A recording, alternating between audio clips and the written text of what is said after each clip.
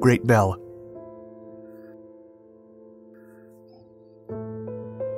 In the late 15th century, Myanmar was an enlightened nation. Under the reign of King Dhammazedi, a former Buddhist monk, the country reached a pinnacle in antiquity during the Golden Age, complete with treasures to match. Cast in the 15th century, the Great Dhammazedi Bell was, according to popular legend, placed alongside the gleaming gold Shwedagon Pagoda, the most sacred Buddhist site in Myanmar.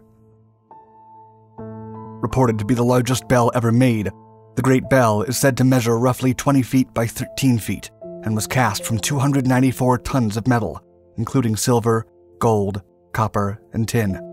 It was engraved with a script described by a visiting foreigner as indecipherable language covering the entire surface.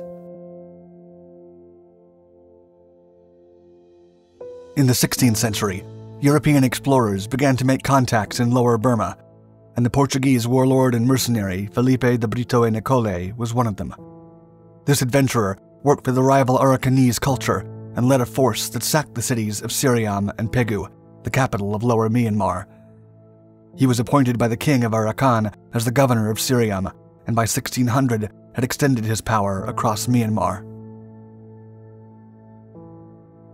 After declaring independence from the Arakan king, in 1608, de Brito and his men removed the Dhammazedi Bell from the Shwedagon Pagoda, intending to melt it down to make a massive cannon. After rolling it down a hill, they placed it on a waiting raft in Pazunduang Creek.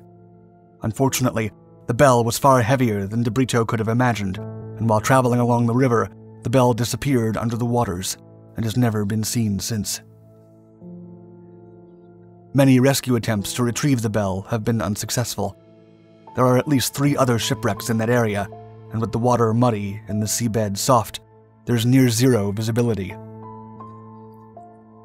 The Great Bell is a significant part of Myanmar's history and religion, and after its disappearance, many civic and government leaders believe that if the bell can be found and recovered, it will usher in a new age of prosperity for Myanmar.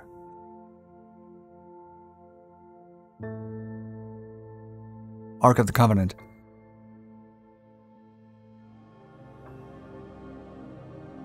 For centuries and centuries, the Ark of the Covenant and its whereabouts have been shrouded in a mystery many have tried to crack. The legendary artifact is an elaborate and gilded case, said to hold the original 10 Commandments written by Israelites. Biblical accounts describe it as a wooden chest covered in pure gold, and with an elaborate lid in the shape of 2 large golden angels. There are many stories surrounding the seemingly magical powers of the Ark within the Hebrew Bible. In one story, the Jordan River stopped flowing and remained still for a group of priests to cross with the Ark. In other stories, the Ark is taken with the Israelites to battle, where the powers helped them to defeat their enemies.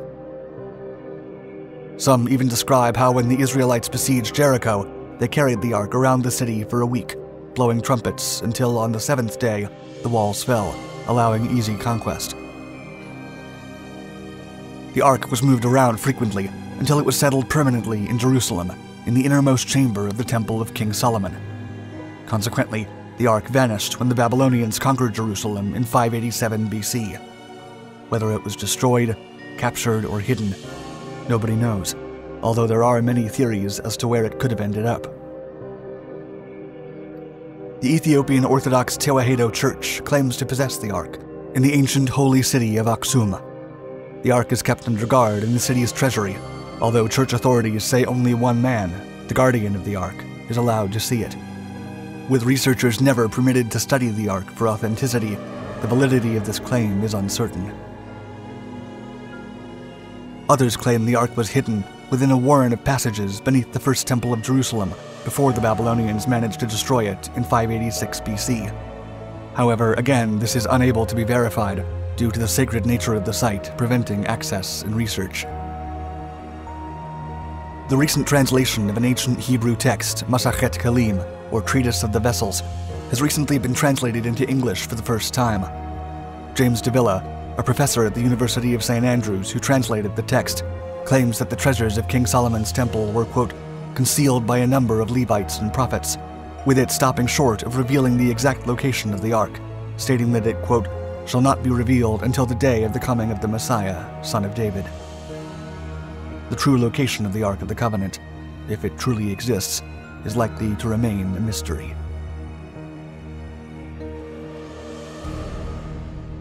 Treasure of the Yanganates.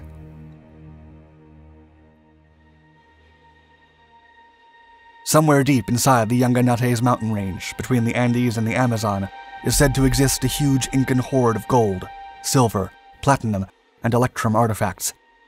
The remote mountain range lies at 2,500 to 4,500 meters altitude and is seldom visited. The story starts in 1532. Following a lengthy civil war with his brother Huascar, Incan Emperor Atahualpa was captured by Francisco Pizarro, the commander of the Spanish conquest forces. Pizarro agreed to release Atahualpa when he offered him an incredible amount of gold for his safe release. Shortly after, the gold would be collected from all over the Incan Empire by the emperor's trusted confidant, Ruminahui. Growing suspicious, Pizarro believed that this activity meant the army was actually planning to gather forces to liberate Atahualpa from his captivity. Atahualpa was promptly killed by strangulation and being burned at the stake. Upon hearing the news, Ruminahui ordered the gold to be hidden in an uninhabited area of northern Ecuador, and although the commander was detained and fiercely questioned by the Spanish, he never revealed the location. There's a spotty history in the years that followed Atahualpa's death, of those who made the journey into the depths of the Yanganates mountain range in search of the treasures. Only 50 years after Atahualpa's death, a Spaniard named Valverde is said to have become rich after being led to the gold by his Incan bride's family. When he died, he left directions to its location to the Spanish king, a cryptic guide called the Derrotero de Valverde. The tale of Emperor Atahualpa was lost for hundreds of years until it was rediscovered when English botanist Richard Spruce traveled to Ecuador and uncovered Valverde's map in 1850. Treasure seeker Barth Blake followed up on Spruce's discovery when, in 1886, he supposedly was the last person to find the gold. In one letter he wrote, quote, "There are thousands of gold and silver pieces of Inca and pre-Inca handcraft, the most beautiful goldsmith works you are not able to imagine." He detailed life-size human figurines, birds and other animals, flowers and cornstalks, as well as, quote, "the most incredible jewelry and golden vases full of emeralds." But Blake claimed, quote, "I could not remove it alone, nor could thousands of men." Whether Atahualpa's fortune still sits in the hills of Yanganates or not, the mystery of its treasures continues to bewilder to this day, with many still risking their lives in pursuit of the Incan gold.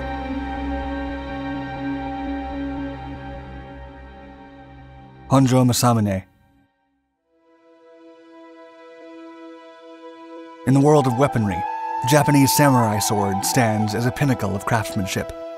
Japanese swordsmiths have been crafting these delicate and deadly blades for well over a millennium, but none have matched the legendary Honjo Masaname. Goro Nyudo Masaname, the renowned medieval crafter of the Honjo Masaname, rose to prominence in the 13th century with his masterful sword-making, and in turn, so did the samurai warriors he made them for. Masaname discovered that he could create weapons made entirely of steel to improve their strength and flexibility. By 1287, Emperor Fushimi proclaimed Masaname as his chief swordsmith. The Honjo Masaname sword received its name from the prominent general Honjo Shigenaga, who owned it.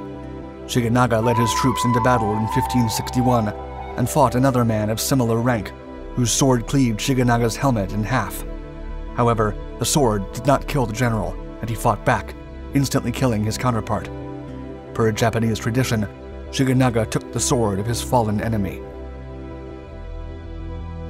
Considered one of the best swords to have ever been crafted, the Honjo Masaname has lived a colorful life over the past 7 centuries. After Shigenaga, the blade passed through a series of hands and eventually landed in the hands of the Tokugawa family, who held it for centuries.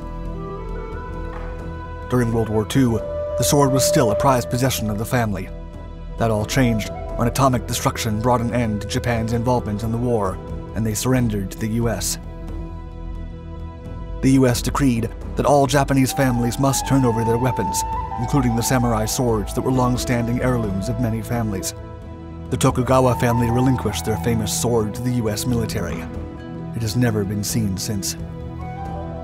Many believe it was given to an American soldier, who presumably took it back to the US as a spoil of war. The famous and greatest of all of the samurai swords has yet to be located, and will likely remain hidden for time to come. Dead Sea Copper Scroll Treasure.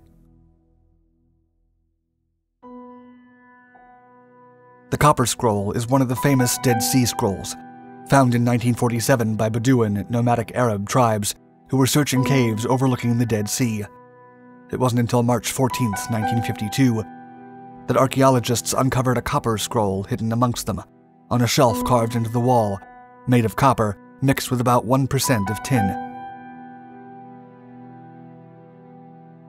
The copper scroll was found in 2 sections that would have been 8 foot long, and unlike the other scrolls, it is not a literary work, but a list of 64 places where various items of gold and silver were buried or hidden. It's difficult to ascertain the value of what is described in the scrolls, but it was estimated in 1960 that the total would top $1 million, with others suggesting the treasures could be worth as much as $3 billion today.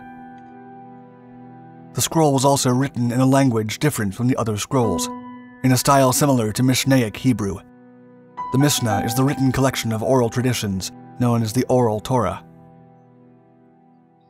Between 1994 and 1996, the copper scroll was extensively photographed, x-rayed and cleaned by experts, dating it to around 70 AD.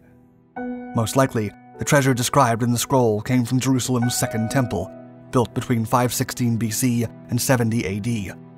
It was the largest religious shrine in the entire Roman Empire, and visitors were required to leave half a shekel as an offering, which over time accumulated and became known as the temple treasure.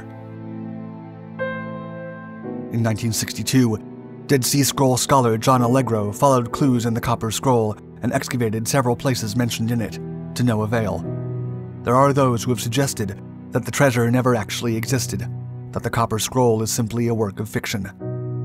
Even if the treasure did exist, we do not know where it came from or who it belonged to.